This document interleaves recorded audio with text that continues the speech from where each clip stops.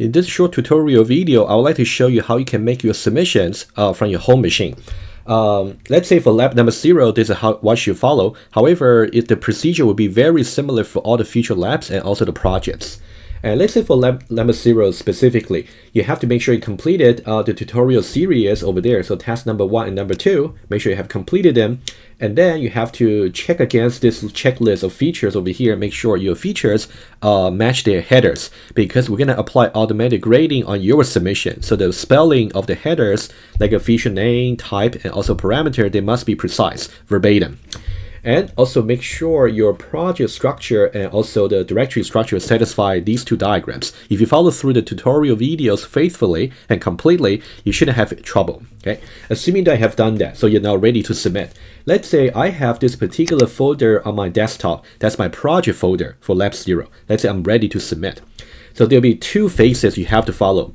Phase number 1, you have to transfer this local folder on your machine up to the server on your Red account. That's phase number 1. Phase number 2, you have to SSH log in to the Red account and then submit from the command line over there using the submit command. I'll show you both phases. If you don't have any setup on your machine, there's some reference tool you can consider.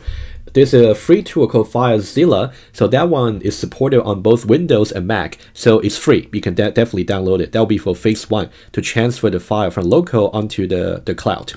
And for phase number 2, to really type from the command line, for the Mac, you can simply use the default terminal. I'll show you from there since I'm using a Mac. But for Windows, you can also download a tool, for example, let's call Putty. And that one there, once you download it, you can also follow the same procedure to use the command line. Okay, either way. So let's say I want to do phase number 1. I want to transfer the file. So let me first go to FileZilla over here. You need to type the host. On the left-hand side, this is the local machine. On the right-hand side, once I get connected, this will be the cloud, the server side. And remember, you cannot use the web submit if you ever use it in your second or first year. You cannot use it. It has to go through the command line because there will be some check done by the command line submit. Web submit wouldn't do it. So it's unacceptable if you do the web submit. Let's say for the host, you have to type the following: sftp:// and then red.eecs.yorku.ca, and also your EECS login name. For mine, it will be student Jackie, and then the password. Okay, let me type it right.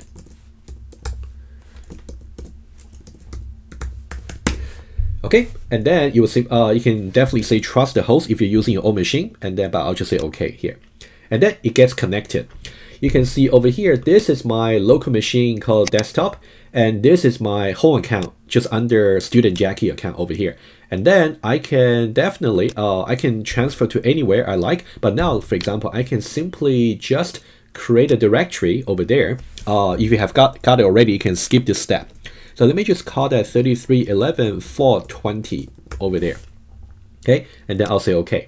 So that particular directory has been created. Let me look for that 3311.420 over here. I can just do a little bit more. I can say create another directory here. Let's call that maybe Lab 0. So that'd be the submission for Lab 0. You can create for Lab 1, Lab 2, Lab 3, and project, etc. You can see Lab 0 is exactly here. And now I want to transfer from birthday book onto the Lab 0. So to do it, let me double click on the remote side. Let's click on lab number 0. Currently, it is simply empty. I want to upload from the birthday book onto this particular empty folder.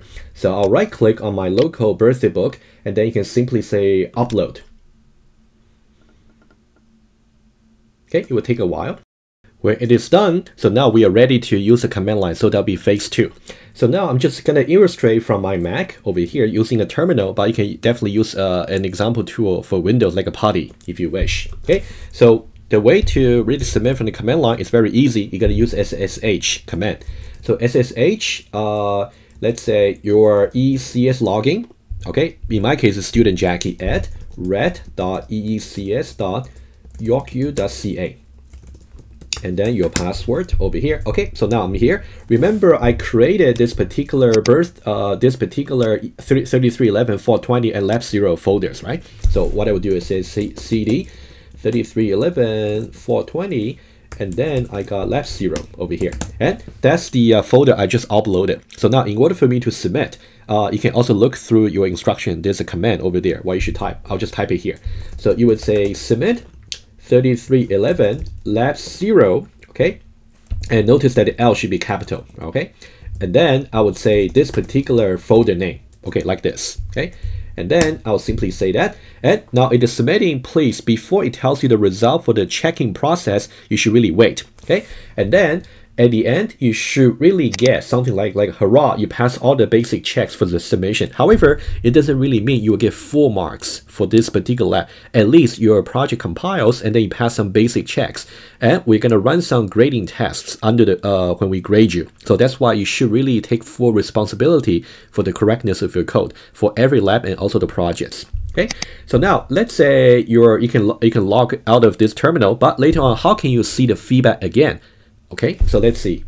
So now if you want to see the feedback exactly this, you can say feedback over here, 3311 and Lab0. Make sure you log in to the red account. And then it's going to repeat exactly the same information over here, right? So that's the check process over here. But if you want to redirect that into a file, you can do this. You can say redirect to, I can say Lab0 feedback.txt. Okay, if I do that, you can see now I also keep a record of myself over here. So now if I simply try nano Lab0 feedback.txt, and then that's exactly the result over here. So that will be a record for submission. It's really important for you to keep a record yourself. And then again, let me emphasize that you can submit for as many times as you like. It's actually recommended you submit multiple times before the deadline. So you always keep the latest backup on our server. Don't wait just until the let's say a few minutes before the deadline. Problems usually occur around that time. So please make sure. Okay, if you got any question about submitting, please get in touch.